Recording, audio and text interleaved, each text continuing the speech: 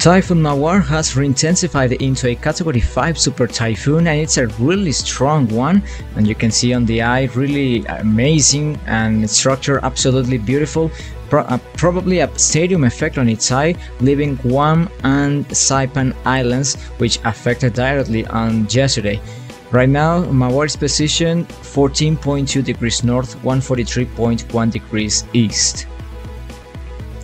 And it's a Category 5 Super Typhoon with sustained winds of 160 miles per hour and 921 millibars of pressure, and moving to the west at 7 miles per hour. That's latest at 16 hours Guam, which is also 16 hours on Mariana Islands, 6 hours UTC on May the 25th.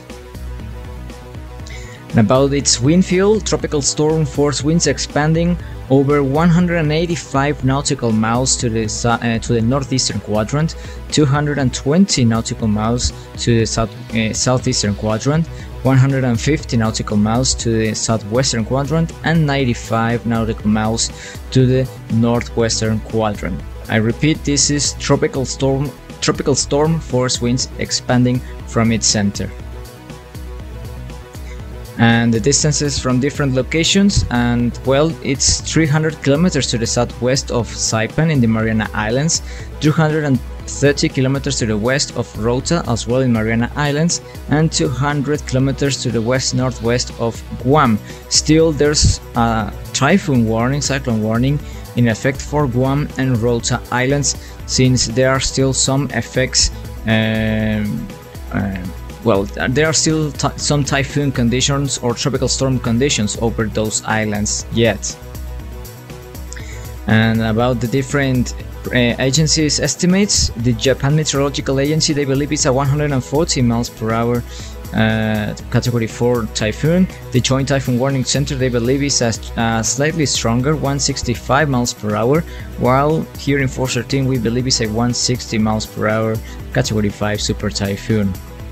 And about the projection of this typhoon, it's expected to move west-northwestwards practically over the next 3 to 4 days, intensifying rather gradually until reaching its maximum peak strength possibly at May the 26th on 12 Zulu. That's approximately on the next day.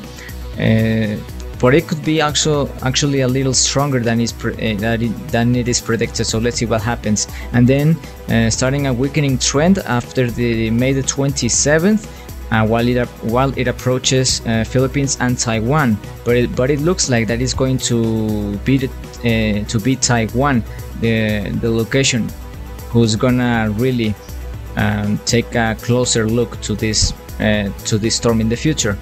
The sea surface temperatures 29-30 degrees Celsius currently right now, absolutely warm for this storm to intensify and of course to maintain a super typhoon of these characteristics and intensity. So there's no limitations for Mawar to intensify further in the next days. There's the wind field, and as you can see in the next days, practically at the end of the month of May, possibly some tropical storm force winds reaching Taiwan, the northeastern coast of Taiwan, barely reaching them, but let's see what happens, since it's still a long-range forecast and everything could change. But it's something that we should take a closer eye to that. And the rainfall accumulations as well, they are going to be really important, at least for Guam and Saipan. Still possibly additional 2 to 4 inches of rain they are still going to occur or to fall or to happen on those locations, and then everything else is going to be on the open waters. And one may see possibly some rain as well, depending on how close it gets to Taiwan, how close it gets to that island at the end of the month of May. Different model comparisons, you can see practically everyone they believe it's a Category 4, Category 5 typhoon. I mean, this is kind of outdated, unfortunately, but practically everyone expected to intensify into a Category 5, and as you can see, it's going to intensify further on the next day, and then starting a weakening trend slowly but still maybe could be some good news before it reaches more populated areas in the next days. And wind shear levels are going to decrease importantly on the next hours, so that's why Mawar is going to intensify rather quickly and a little bit more. So let's see what happens, but it's expected to really become a significant category 5 super typhoon. Possibly 180 miles per hour could reach that intensity depending on how good the conditions in the atmosphere gets. And then the wind shear, it's going to increase slightly, so that's why the typhoon is expected to start a slight weakening trend on the next days.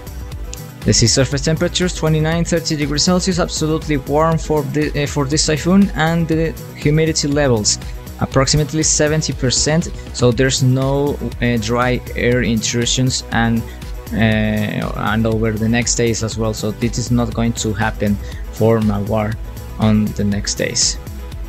And you can see on the satellite animations practically the presentation of Mawar and visible imagery, and as well and the cloud tops, really amazing cloud tops between -80 to -90 degrees Celsius, really cold and high cloud tops, so that's why also this typhoon is absolutely intense. You can see them on Force 13's website, so please check them out and enjoy all the new tools we have there on the Force 13's website, so you can please take a look and as well keep updated with more updates and videos that we are going to upload on this platform. That's all for now.